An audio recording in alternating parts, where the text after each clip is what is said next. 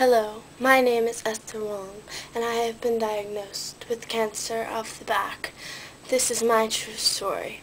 You think you know, but you have no idea. Tonight, ladies and gentlemen, on our documentary, we have cancer-ridden Ester Wong facing serious side effects of cancer. We're here today at Carlsbad Hospital to talk to Esther after a round of chemotherapy. She is weak, but we're here with her nurse and herself in her own hospital bed.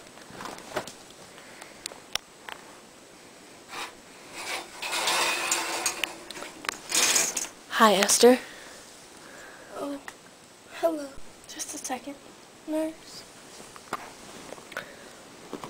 This is Esther's nurse, Nurse Betty, who's been with her for how long, dear? How long have you been taking care of her? 3 years now. Here's your medication.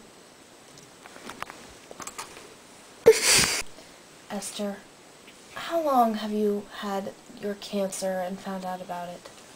I've had this cancer of the back for about 3 days now. How was it when you found out? I was watching television and I got a bad ache. What did that ache feel like? It felt exactly like cancer of the back. So, Esther, what is your normal everyday life activity like now that you spend all of your time at the hospital? I mostly spend my time grooming my unicorn's mane. It's sad, really. So, Esther, how old are you? I don't really know. I've had cancer of the back for 3 days. It's been so long. I lost track of time. It's okay. Now, we at HGP, my network, we heard about your remarkable story, your discovery of the cancer and your plight this past half of a week has really been remarkable. And as you know, you've done many interviews for the Today Show, Good Morning America, lots of documentaries. And how are you dealing with all of this, projected fame about, something so tragic? Well, my unicorn, Paulina, she listens very well. My grandmother gave her to me the day I found out. Oh, that's so sweet.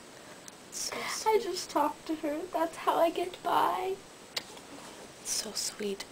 We'll be right back for a commercial break. Stay tuned. We're back from our commercial break. I'm Haley Rowan. We're doing a documentary on this remarkable young lady who has found out that she has cancer of the back.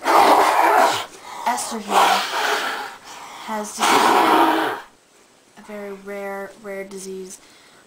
Doctors do not know how to treat this right, as I'm correct. Yeah, are you the first person to experience this? I think so. Now how did they diagnose this as cancer of the back? Are there cancer cells among your muscle in your back or among your spine, or? Don't know. It's okay. It's okay. A lot of people displace their emotions on humor when really they're deeply sad inside. I think we should take an emotional break right now. I understand that we just came back from a commercial break, but this is live. So we'll cut to a commercial break and we'll be right back with Esther's daily routine. Back from our break, Esther here's getting ready for her daily routine of taking a shower. We're going to accompany Esther to the bathroom and see how she is along taking normal tasks into her own cancerous hands. Well, as you can see, she has fallen, but at this point in her back cancer, doctors, although not knowing much, have projected that she does not feel any physical pain to herself. So essentially at this point you could throw her down the stairs and she would be okay. The only thing that doctors have deemed truly dangerous is the next activity that we are doing, which is bathing. Water can actually soak through her back muscles and essentially kill her within about 2 seconds. So we're going to walk to the bathroom now with her cute little bathing suit, and we're going to really just go through the daily life of Ester Wong.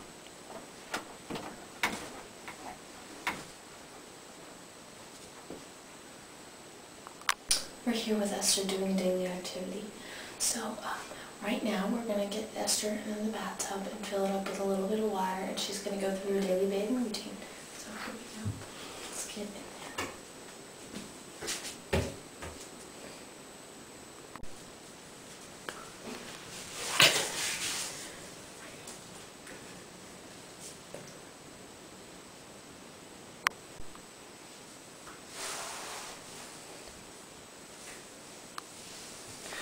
Esther! Esther! Jeez.